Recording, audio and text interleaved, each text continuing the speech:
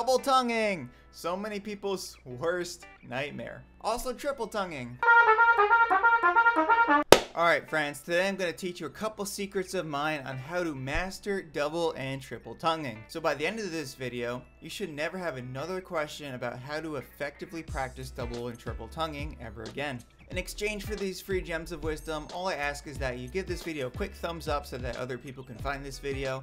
And also please subscribe to the channel with notifications on so it'll help my low self-esteem.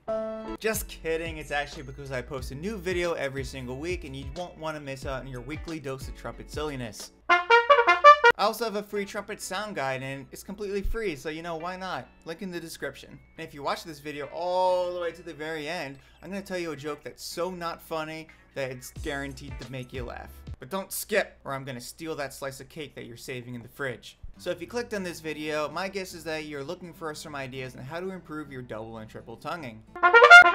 And I get it, it's hard, and I get that it might feel like one of the hardest things ever to learn on the trumpet. But the good news is that I have a secret for mastering double and triple tonguing. And if you follow the secret, this little method that I'm going to show you, you're going to be a master. But before I tell you what this secret is, let me tell you about a little piece of malarkey that you might be spreading around. Whoa, Matt's going to disagree with something that I was previously taught? How dare he? Oh, don't worry, it's okay. There's so many different solutions to everything in the world, and just because one school of thought is mainstream doesn't mean that it's necessarily correct. Well, it's too late. I'm already offended. Okay, that's fair. Dislike. So anyway, there's something that I was taught during some point in my development, and you may have been taught the same thing too, is that there's a speed where double tonguing is easy and single tonguing is hard. And then there's a speed where single tonguing is easy but double tonguing is hard. And then there's this gray area in the middle where both single tonguing and double tonguing feel really weird and awkward, right? Have you ever heard something like this? Drop a comment down below if you have. I want to know what you heard. Well, I don't believe that this is true. What? Just like, whoa, hang on. Let me rephrase. It's probably true for most trumpet players who have issues with articulation, but there's actually a magical way to fix this if you're having this sort of problem. In order to truly master double and triple tonguing, you need to be able to do it at any speed, at any tempo. Let me tell you a little story now.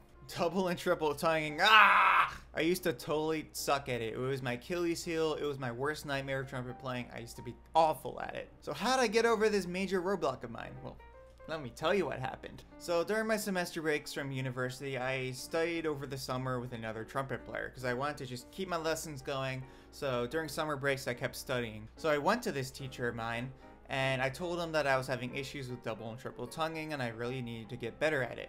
So here's what he did. He set a metronome to 40 beats per minute. 40 beats per minute is super slow. Just to remind you, this is 40 beats per minute.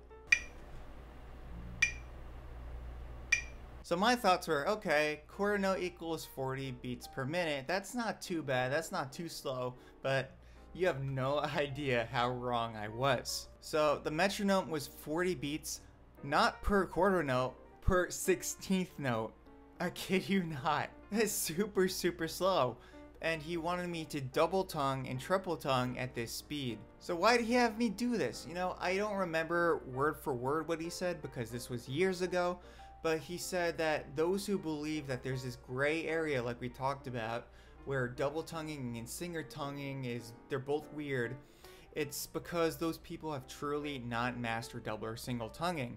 They have to hide behind speed in order to produce double and single tonguing because they can only do it fast for it to sound kind of good. If they slow it down, their flaws are revealed, their sloppiness and technique is revealed, so they have to hide behind this high speed in order to double or triple tongue. So if that's you, that means you truly haven't mastered it yet. And it makes a lot of sense. There's this weird belief that there's a single tonguing tempo, a double tonguing tempo, and then there's this gray area in the middle where both of them are hard. But no, you should be able to multiple tongue at any speed, at all speeds in the spectrum. So that's why he turned the metronome all the way down to 40 beats per 16th note. He wanted me to multiple tongue at that speed and make sure that each articulation was absolutely perfect. And I was told to practice, you know, just the first page of the Arvin book, the double tonguing page. And I was told to practice 40 beats per minute per 16th note. And I would practice that every single day until I got that absolutely perfect. And once I got that perfect, I was allowed to speed the metronome up 1 click. Just 1 click. And then I had to master it at 41 beats per 16th note every day until I got that perfect. And repeat, and I had to keep going until I eventually got up to actual like normal double triple tonguing speed.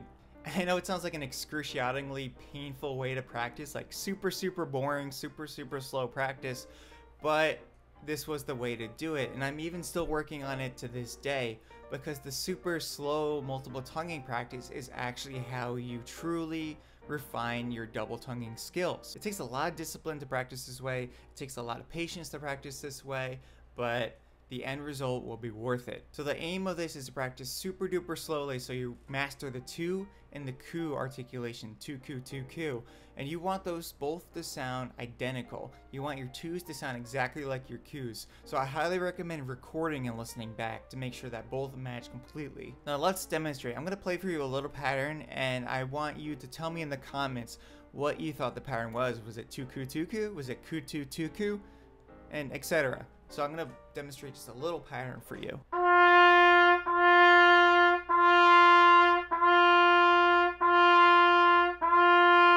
Could you tell what pattern it was? Let me know in the comments. And once you do that, it was tu ku. Alright, let's try again. Another pattern.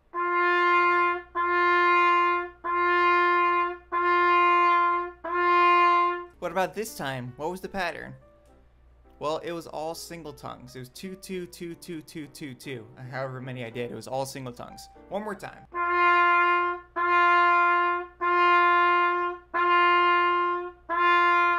What about this time? Did you tell what it was? What was the pattern? Well, this one was all K tongues except for the last one.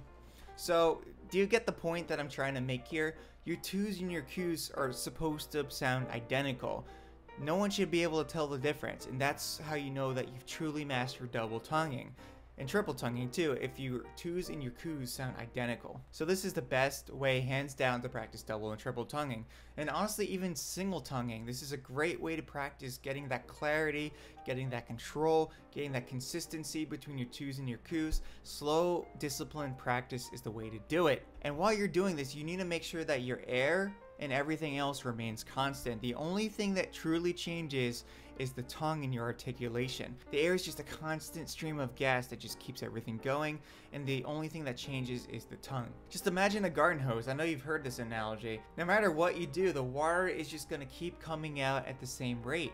And all you're doing with the articulation is just tapping the water stream with your finger. You might hear some people say that you need more air to do double and triple tonguing, and I believe that is absolutely not true. But what I will say is that when you do something difficult in your trumpet playing, such as double and triple tonguing, your natural tendency is to blow harder and use more air, and that is just an urge that you need to resist. So once again, the key to practicing double and triple tonguing is extremely slow practice. And once you can play it perfectly and with maximum clarity at an extremely slow tempo, you can crank the metronome up 1 click at a time. You gotta have discipline, just 1 click at a time, and master it at the new tempo. And once again, 1 click at a time. Don't be like this. Oh, that sounded good. It takes patience, it takes discipline, but just 10 minutes of very focused, detailed practice can go a long way.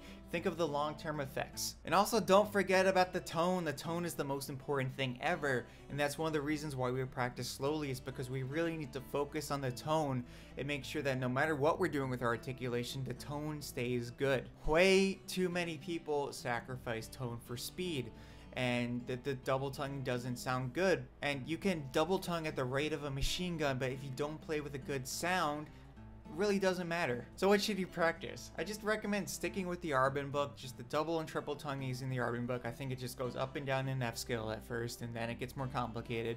And just stick with that first page or two of exercises, practicing at extremely slow tempos. And once you get those first 2 pages down, you can continue on, but just one exercise at a time. Don't go too fast. Don't jump too far too quickly. Another book that I highly recommend is the Gecker Articulation Studies, and as the name suggests, this book focuses solely on articulation. There's also another trumpet book that some loser made, but you can check that out too if you want.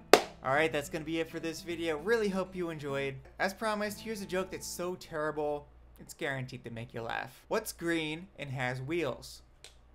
Grass. I lied about the wheels.